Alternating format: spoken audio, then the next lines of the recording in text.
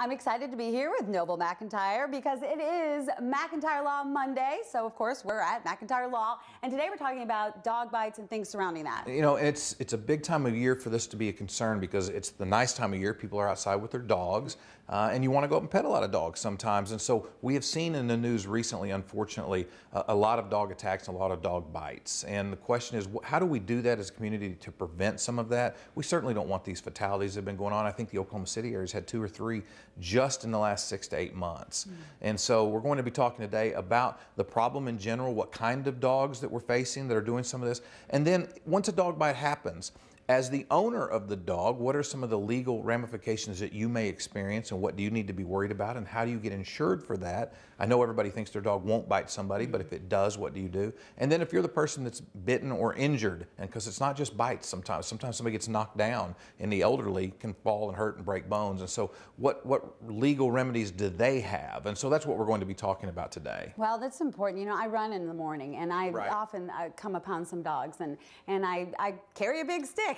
Right. You know, but it's frightening. I have been bitten by a dog while running. I have the scar to prove it, so I know how that is. And the problem is, if you're out running, whether you're male or female, if there's a pack of dogs, if there's more than 2 or 3, how do you defend yourself against that many? What can you do to help protect yourself? And unless you're carrying a firearm, you better have some mace, or you better have something, because it can be a scary, scary situation. This affects so many people. It does. Okay, so that is just ahead on McIntyre Law Monday.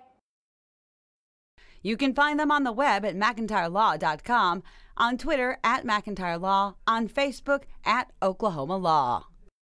Well, I'm back here at McIntyre Law with Noble McIntyre, and it is McIntyre Law Monday. We're talking about dog bites, and wow, some shocking statistics. There really are. You know, a lot of folks, dog lovers will tell you, and I'm a dog lover, I have 2 dogs, will tell you that there's no such thing as a bad dog, there's bad owners. Unfortunately, the statistics don't prove that out. What the statistics show is that out of all dog bites, 55% of them are from pit bulls and 14% from Rottweilers. So you have almost 70% of all dog bites are coming from 2 breeds of dogs. And some of those dogs are owned by great owners, and sometimes there's just something in those dogs that snaps and they bite. And so the question is, knowing that, what can we do as a community to protect ourselves, and what are some of the things we need to worry about? And I will tell you that statistically, 90% of all dog bites happen from unneutered male dogs. 90%. Is that a testosterone issue, or you have to wonder? And so if you have a pit bull and a Rottweiler, there's some things you can do to make sure your dog may not fall into that category, and that's to get them neutered. The other unfortunate statistic is that 50% of all dog bite victims in the United States, half, are small children. That is so frightening. And it is because for a couple of reasons. One, they're unable to defend themselves like maybe an adult male can, and it's hard for an adult male. But for a little child, it's even harder. And the other thing is, they're so prone to a face attack versus an adult, which is your legs or your thighs. A child gets bit in the face because they're at face level with these dogs. And so statistically, you have this problem with 2 specific breeds. You have them unneutered, and then you have small children that walk up and want to pet a dog. And so those are some very real problems. And here in Oklahoma City lately, we've had a couple of fatality dog bites. I've got a client that was killed. I represent the family of someone who was killed by a dog bite of a neighbor next door who had a dangerous dog. And so it's a very timely topic to be talking about right now. Yeah, it is a harsh reality. And you know, with children especially, I know also because they're small, often dogs mistake them for, you know, something like them, something to play with. So, you know, they don't really know that isn't something. Well, and children are used to petting dogs that are very friendly back. Right. And so, you know, they don't have that experience and that fear yet that maybe you need to be careful. You know, as parents, we teach them, but maybe you need to be careful. So if you're a small child and all of your experience has been very pleasant, and now you go to pet a dog and the dog attacks you, the child was completely unprepared for that. And in the liability standpoint, and we're going to talk about this in maybe one of the next segments, is, you know, Oklahoma does not have the 1 bite rule. Some states have the 1 bite rule, which means that even if you have one of these dogs that may snap, you get 1 bite before you're really legal for it, because you didn't know. Dog bite mulligan? That's exactly right, a dog bite mulligan. Oklahoma does not have that. It's strict liability, which means if you own your dog, and we'll talk about it in a moment, and your dog bites somebody and they were unprovoked, you're going to be liable. And so that's something you need to worry about as an owner a little bit. But it's a very timely topic. Unfortunately, it's happening far too often. There have been a number of fatalities in this country. There's been a couple in Oklahoma, and it's just something that needs to be talked about. Yes, no, because again, so many people, you know, you're out and about, you're affected, no matter where you are. Yeah, well, especially this time of year, people are out biking, they're out running, they're out jogging and walking, and it can happen to anybody. I mean, so you really have to be concerned about it. And I see dogs right in the middle of the city just running around sometimes. So it's not a rural issue, it's an overall issue here in Oklahoma. Okay, well, I'm excited to talk about that because it's information that we all need to know. And we will be back with more on this McIntyre Law Monday. McIntyre Law offers services to Oklahomans who have suffered personal injuries as a result of the negligence of another or a car accident. They also handle product liability claims nationwide and so much more. They're located at 8601 Southwestern Avenue here in OKC. You can call them at 405-917-5200. You can find them on the web at McIntyreLaw.com, on Twitter at McIntyre Law, on Facebook at Oklahoma Law. We are continuing McIntyre Law Monday, and we are talking about the victims of a dog bite. And I was just telling the Noble here, Noble McIntyre, that I have a scar right here because I was bitten by a dog, and I'm very comfortable with dogs. We raised sled dogs at my home growing up. We had teams. It was one of my chores. But when I was bitten by this dog, it has changed the way I see any stray dog, any dog I don't know. I literally get panicked. It is a scary, scary thing. And imagine, you know, you're an adult. Imagine if you were a child and you're bitten badly. I mean, you've got a scar on your wrist and not a lot of people see it. Imagine if it's a jagged one across your face. And here's what's so unfortunate about this topic is if you go on the website when there's dog attacks and if it's a child and you start looking at the comments, first of all, there's a lot of crazy people out there. The people who have no compassion for the kids, there's something wrong with those folks. I mean, these little kids didn't do anything wrong. They were just petting a dog and the dog attacked them. And it's a horrible, horrible deal.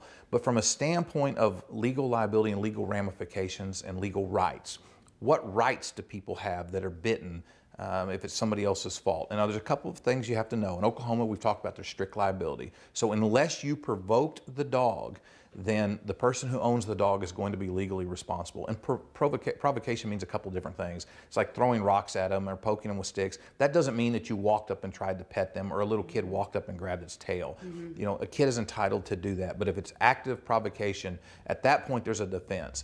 But if you didn't provoke the dog and you were where you legally were entitled to be, meaning you were in a public place, a public park, you were on a sidewalk, or even if you got out of your car and you walked up to somebody's front door. So it doesn't have to be on your property. It can be in a public area as well. A public area. Yeah. You can even be on the property of the person who owns the dog. But if you were there as an invitee or if you were there doing nothing more than going and knocking on the door and that dog bites you, that person's going to be legally responsible. And so those are some things you need to know, and a lot of folks don't know that. They think that if they're on somebody else's property, if you're visiting, you're in their house, that person's not going to have legal responsibility because you were on their property, and that's just not the case. We have a strict liability here in Oklahoma. If a dog bites you and injures you and you did not provoke them, you have legal rights. What about if they have the no trespassing or, you know, the dog signs on there? How does that play in? The no trespassing signs work if the dog is in the backyard enclosed area and it's not easily accessible. If you have to open a gate to go back there, then you're trespassing unless you've been invited. If you're the cable guy and they know you're coming to check the cable box, or if they're coming to install something, you're an invitee. You have a right to be there. So even if you pass the sign that says no trespassing, you are in a legal right, you have a place to be because the owner knew you were coming and they did not properly restrain their dog. And you know, in Oklahoma, a dog can be deemed a dangerous dog. And if a dog's deemed a dangerous dog, if you take them out on a leash, you have to have them muzzled in Oklahoma. And so those are very good questions. If a little kid goes in the backyard or if an adult goes in the backyard and they're uninvited, that will be a legal basis for the dog owner to say we weren't responsible. But if it's somebody like working on their equipment or something like that, then they are going to be responsible. Well, and quickly, if you are bitten by a dog, you know, what are some of the things that, you know, you might want to seek an attorney to deal with? Right. Well, there's a lot of things. And one, if you're scarred, that scar's not going to go away without some scar revision. And so you're going to have to worry about that. Your medical bills, your pain and suffering aspect. Dog bites often get infected.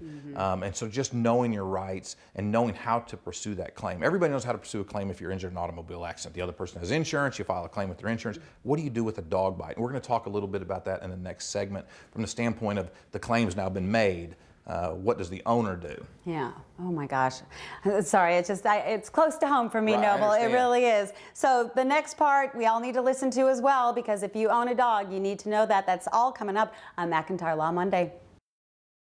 McIntyre Law offers services to Oklahomans who have suffered personal injuries as a result of the negligence of another or a car accident.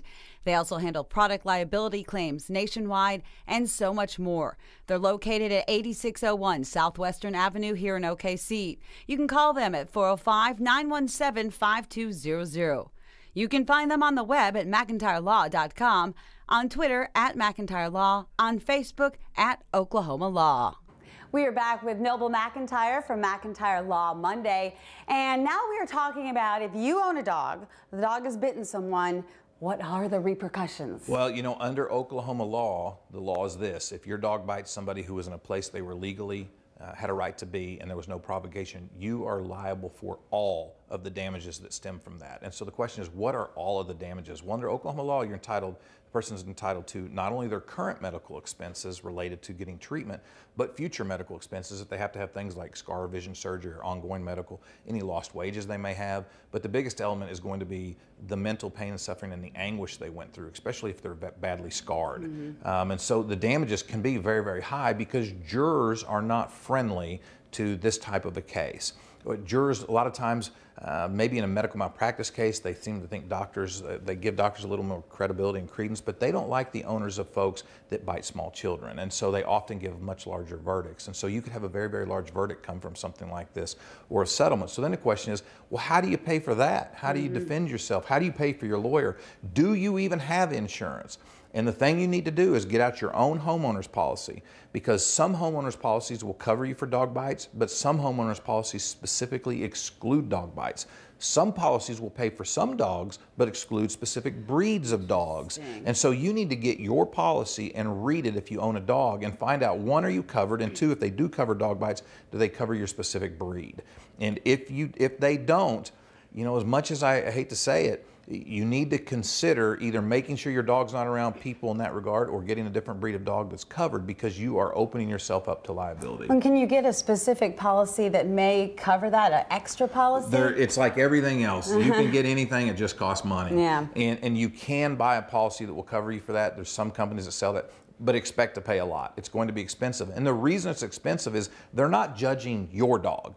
They're judging that breed of dog. And if you have two breeds that are biting, they're responsible for 70% of the bites, insurance companies are going to charge more for that because your dog fits into that breed. And so expect that there's going to be a claim made. Expect that if you don't have the resources to pay it, there's going to be some litigation. Expect that it's going to be expensive.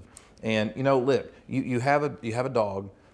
You're going to have people come up to your house. You're going to have trick-or-treaters in October. You're going to have the Girl Scouts during Girl Scout cookie season. So what do we need to be aware of as dog owners? Well, what should we be doing? Make sure that your dog is in an area where it can't get out or can't get to people, and understand that if it does, you need to protect yourself legally. And look, as a practical matter, you should want to.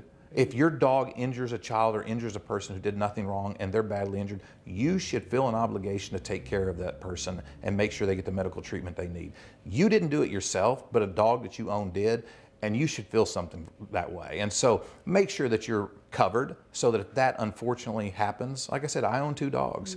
If my dogs were to injure somebody, and they're small dogs, but if they were to injure somebody, I would feel bad. I'd want to make sure that they were covered. And so make sure you have the insurance that you need. Well, you know, and a lot of people I know say, well, I have these dogs for protection. I have to have them in this neighborhood or where I live. But legally, you may have them for protection for you, that's fine, but if your dog that you have for protection for you hurts somebody else, you're going to be legally responsible. Oh, so much information. Oh, we appreciate it. Oh, you're very welcome. Noble McIntyre on McIntyre Law Monday.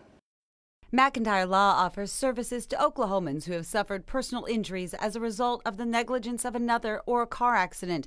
They also handle product liability claims nationwide and so much more. They're located at 8601 Southwestern Avenue here in OKC. You can call them at 405-917-5200. You can find them on the web at McIntyreLaw.com, on Twitter at McIntyre Law, on Facebook at Oklahoma Law. We are wrapping up McIntyre Law Monday with Noble McIntyre of McIntyre Law, and you're always out there in the community, and you do so much for so many different things. And I know this last trip you did, you got to play golf, but it was for a good cause. It was. Coach Kruger down at OU does Coaches versus Cancer. It's a huge deal he does every year. They raise millions and millions of dollars for cancer research. Very near and dear subject to my heart because my best friend from high school, my college roommate, best man at my wedding, died of cancer just a couple months ago. You actually interviewed him earlier this year, Shane Hall. And so it's a big deal to me, and it's the second time I participated in that. It's very expensive until you realize all the money you're paying is going to cancer research. So I did it 2 years ago when my adopted brother T died of cancer. Did it this year with Shane dying of cancer.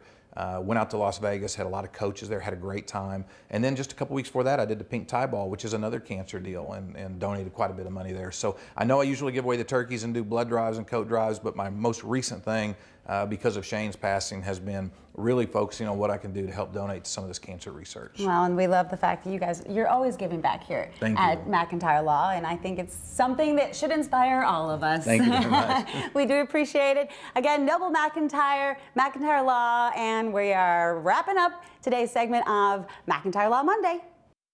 McIntyre Law offers services to Oklahomans who have suffered personal injuries as a result of the negligence of another or a car accident. They also handle product liability claims nationwide and so much more. They're located at 8601 Southwestern Avenue here in OKC. You can call them at 405-917-5200.